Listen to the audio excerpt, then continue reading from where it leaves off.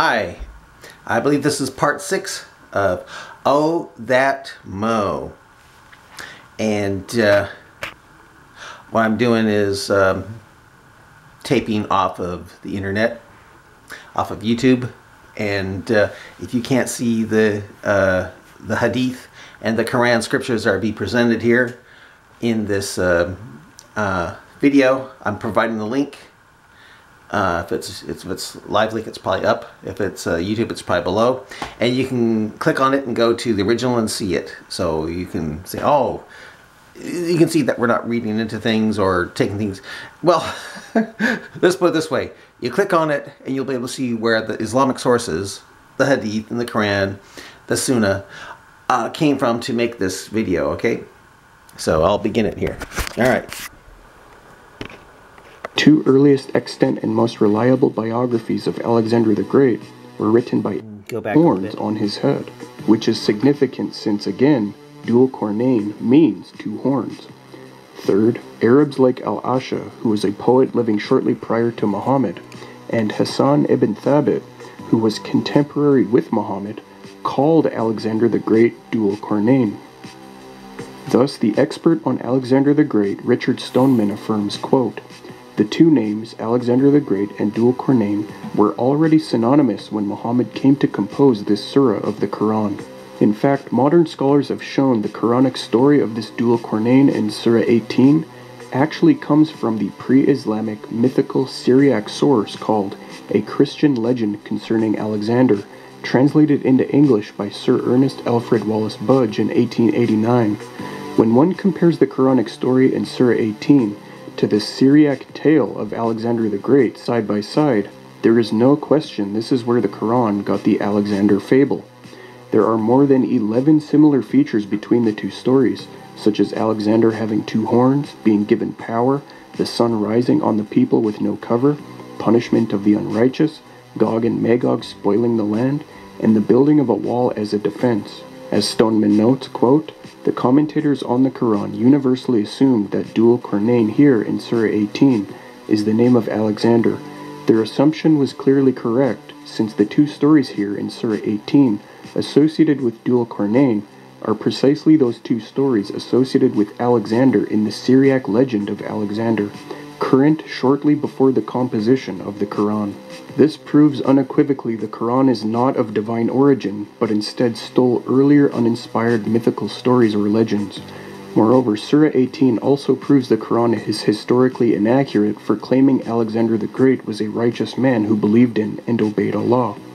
For the historical evidence concerning Alexander the Great shows he was actually an unrighteous polytheistic pagan. The two earliest extant and most reliable biographies of Alexander the Great were written by Arrian and Plutarch. According to Arrian, quote, "Alexander offered sacrifice on the following day to the gods who had revealed the signs and assured him," unquote. Similarly, Plutarch relayed, quote, "The empire of the Persians was thought to be utterly dissolved, and Alexander, proclaimed king of Asia, made magnificent sacrifices to the gods," unquote. Arrian also reported, quote, "I pity Alexander for his mishap, because on that occasion he showed himself the slave of two vices, anger and drunkenness," unquote. Finally, Plutarch relayed Alexander engaged in drunken homosexual acts, quote, "He, Alexander, was once viewing some contests in singing and dancing, being well heated with wine, and that his favorite, Bagoas, won the prize for song and dance, and then, all in his festal array, passed through the theater and took his seat by Alexander's side, at sight of which the Macedonians clapped their hands and loudly bade the king kiss the victor, until at last he threw his arms about him and kissed him tenderly," unquote. An example of a scientific error in the Quran can be found in Surah 596. According to that passage, Muslims can eat anything that swims in the seas or the oceans, the waters, and this is in contrast to other foods that Allah has forbidden. However, if this verse is true, then it would be okay, there'd be no problem in eating things like stonefish, pufferfish or blowfish, a triggerfish, poison dart frog, barracuda, marble cone snail. All of these things are poisonous for human beings, and yet Allah says, eat up. That's a very clear scientific error. The Quran claims mountains were placed down onto earth as pegs. Quran 31:10 says, quote, "He has created the heavens without any pillars that you can see, and he has placed in the earth firm mountains that it may not quake with you," unquote. Quran 78:6-7 also says, "Have we not made the earth as a bed and the mountains as pegs," unquote. Daryabadi translates the last Arabic word as stakes. These texts teach the way mountains appeared was that God placed them down onto earth from the sky like pegs or stakes. The scientific problem is mountains are actually formed by tectonic plates colliding together. As we read in the science book Physical Geography, quote, "The world's highest mountains, the Himalayas, were formed when the Indian plate collided with the Eurasia. The Alps were formed in a similar manner in a collision between the African and Eurasian plates," unquote. Muhammad taught the traits of children are determined by which parent climaxes first during sexual intercourse. Muhammad said, quote, "As for the resemblance of the child to its parents, if a man has sexual intercourse with his wife and gets discharged first, the child will resemble the father, and if the woman gets discharged first, the child will resemble her," unquote. This is a serious scientific error, proving Muhammad was a false prophet. In other words, the moral of the story is, if you want your child to look like you or be a clone of you, don't do foreplay with the wife. And if your wife is really hot and you want to make a clone of her, do foreplay with the wife and resist ejaculation.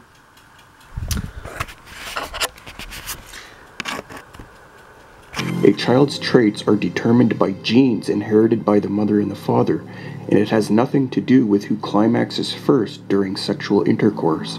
As one modern science textbook on heredity points out, quote, "Every person has 2 copies of most genes in their genome. One copy of the gene comes from their mother, and the other one comes from their father.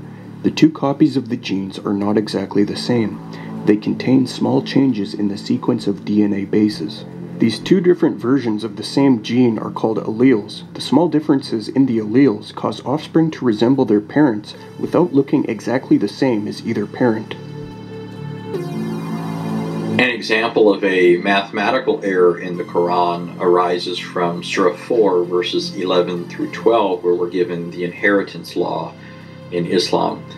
And so if you read that passage, the way it works out is, for example, if a person left a wife, 2 daughters, a father and a mother behind, then the wife would get 1/8 of the inheritance, the daughters would get 2/3, the father would get 1/6, and the mother would get 1/6. And if you do the math, it comes out to, I think it's 27/24, which of course doesn't jive. That is, they're due to inherit more than the person actually has. The Quran falsely teaches the New Testament Virgin Mary was the sister of the Old Testament figure Aaron, and that she was the daughter of Imran, who was Aaron's father. The reason the Quran made this serious mistake was because Aaron's sister was also called Mary, just like Jesus' mother was, and Muhammad therefore confused the 2. This historical error shows the Quran is not inspired by God. Muslims offer different unconvincing responses to this, but the Muslim scholar Muhammad Assad claims the Quran only referred to Mary's ancestral relationship to Aaron when it called her the sister of Aaron. However, this response won't work because Quran 3:35-38 explicitly says, "The wife of Imran, i.e. Aaron's mother, literally gave birth to Mary, the mother of Jesus." In Quran 1886, which, as we noted, concerns Alexander the Great, we read, quote, "Until when he reached the setting of the sun, he found it set in a spring of murky water. Near it he found a people," unquote. This is clearly a scientific error since the sun does not and is not small enough to set in a spring of water. In response, Islamic commentator Maulana Daryabadi argues the Arabic word for found here, wajada, should be taken in a subjective sense, meaning he perceived it setting in water, even though Daryabadi admits the word can have an objective meaning corresponding to fact, i.e. he found it setting in water. However, Daryabadi is mistaken, because right after this verse says Alexander found the sun setting in water, it then continues and says he also found a people, using the same Arabic word for found, wajada. Thus, according to the Quran, the same way Alexander literally found a people, he literally found the sun setting in water. And lastly, in a sound hadith in Sunan Abu Dawud, Muhammad said the sun literally sets in water, not that it's only perceived to do such. Quote, narrated Abu Dar, I was sitting behind the Messenger of Allah who was riding a donkey while the sun was setting. He asked, do you know where the sun sets? I replied, Allah and His Apostle know best. He said, it sets in a spring of warm water. Unquote. The Quran is full of other logical errors or contradictions. Okay, if you're a Muslim and you think this guy is lying, put your comments here and we'll study it and see if he is taking things out of context or twisting things, okay? So, anyway, end of this part of Oh That Mo. Bye.